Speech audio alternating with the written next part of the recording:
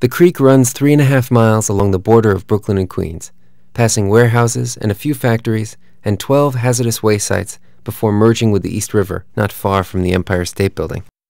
And there are no signs to tell you that this is Newtown Creek, or that battleships were built here in World War II and the Civil War, or that kerosene and refined oil were invented here, or that ship traffic on this creek once rivaled that of the Mississippi, thanks to the oil industry that dominated these banks at the end of the 19th century.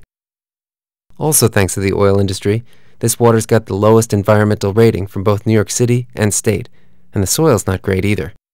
30 years ago, nervous city officials built a giant concrete wall blocking off part of the shoreline. They worried that one tossed cigarette might cause the ground to explode. Engineers estimated the resulting fire would be equivalent to the blast of a small nuclear bomb.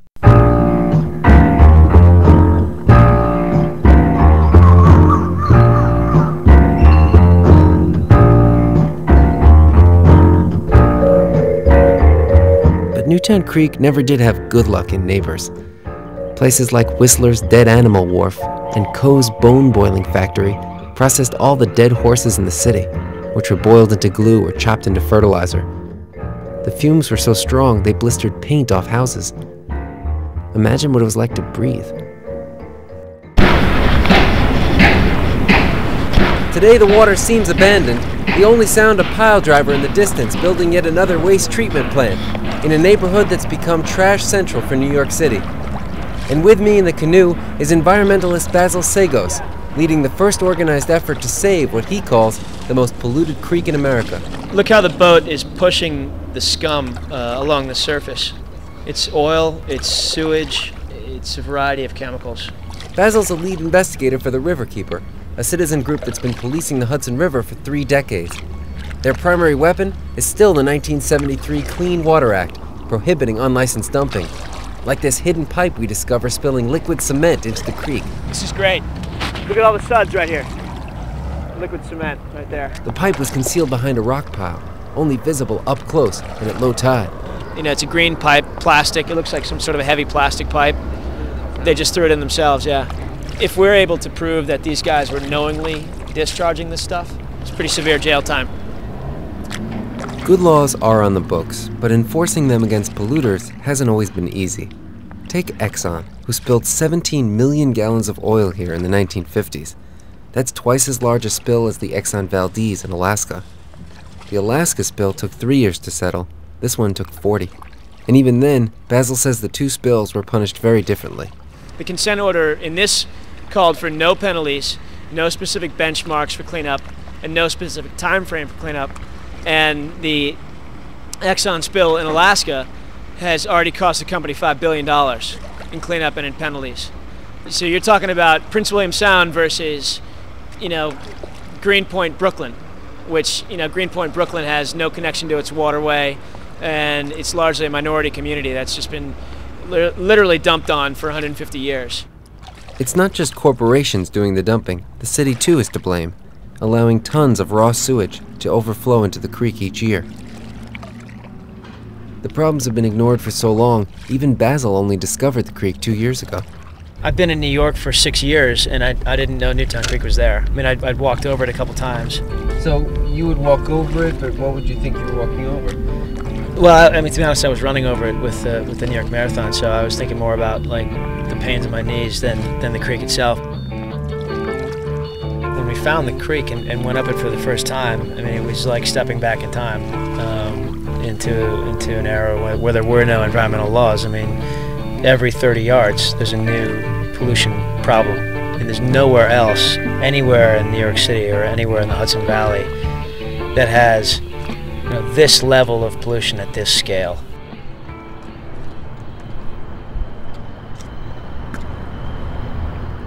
So how does water become invisible? A lot has to do with access, or lack of it. There's only one place you can visit Newtown Creek, a makeshift dock on the Brooklyn shore, and even that little bit of access makes a big difference. Here you get a whole new perspective on the water. Yeah, it's gorgeous. That's homicide detective Larry Eggers. A couple of bodies float up every spring in Newtown Creek, but Eggers isn't here for work. He's here for therapy. This is poor man's therapy. The creek of Greenpoint here. Greenpoint Creek, I guess. I don't know what they call it. But nice. Newtown Creek. Oh, Newtown Creek? Okay, cool. I love it. He's not the only one. Anthony Francis runs a boat building and ecology workshop for high school students, known as the East River Apprentice Shop. His students build boats and row them on the creek, and he says none of them have ever gotten sick, though they do a whole lot of hand washing. But Anthony's the kind of optimist who sees even the pollution as a learning opportunity. As contradictory as it sounds, there's something appealing about the fact that it wasn't, not that such a thing exists in New York City, but it wasn't a perfectly clean and idyllic setting. Screwed up. And when we build the straw back, we'll probably try to take the ones that were straighted,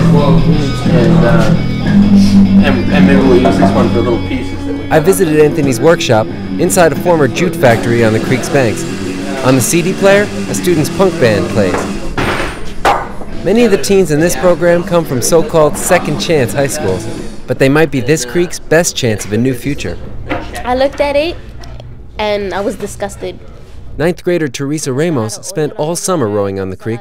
She shows me a map that she and the other students made. She keeps it with her everywhere she goes. After all, how often does a 13-year-old get to chart a waterway that so few of us have explored? That's Brooklyn, that's Newtown Creek, and that's Queens. Newtown Creek is the border between Queens and Brooklyn. This is my actual words.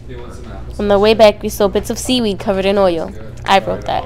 It's hard to know whether this map is a guide for activists or for tourists. One section features cancer warnings and a list of toxins. The next, a guide to wildlife they've discovered, like crabs, jellyfish, shrimp, even a seahorse. Believe it or not, we caught a seahorse in Newtown Creek. It was like half dead, but we caught a seahorse. Anthony says he doesn't want to spoil that, but there are times he wishes he could show them what real nature looks like. When I go to places like Newtown Creek, I always think to myself, boy, I sure wish I could show these kids that rainforest in Costa Rica that I've been to, or the Everglades, or the Appalachian Mountains around the Blue Ridge or something like that. But every now and then, when I see these kids' reaction to the solitary black-capped heron or the two grass shrimp that we pull out of the cage, I realize that it's all relative. They can still enjoy nature, even if it's in two little shrimp, to the same degree that I enjoyed 3 days of solitude on the Blue Ridge Mountains or someplace like that. So I'm careful not to tell them what they're missing, which is tough because you have to say what this place could be like if it were kept better, but I don't want them to feel like, as it is, it's not worthy and it's not beautiful in its own way.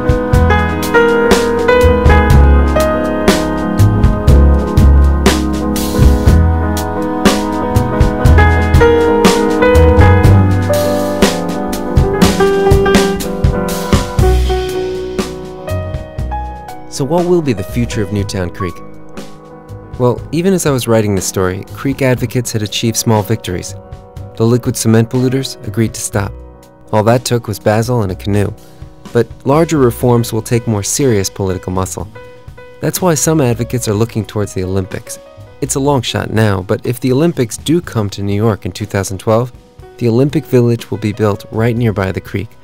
They hope to use that to call national attention to the problem and show New Yorkers that no water is truly invisible, and every place is somebody's backyard.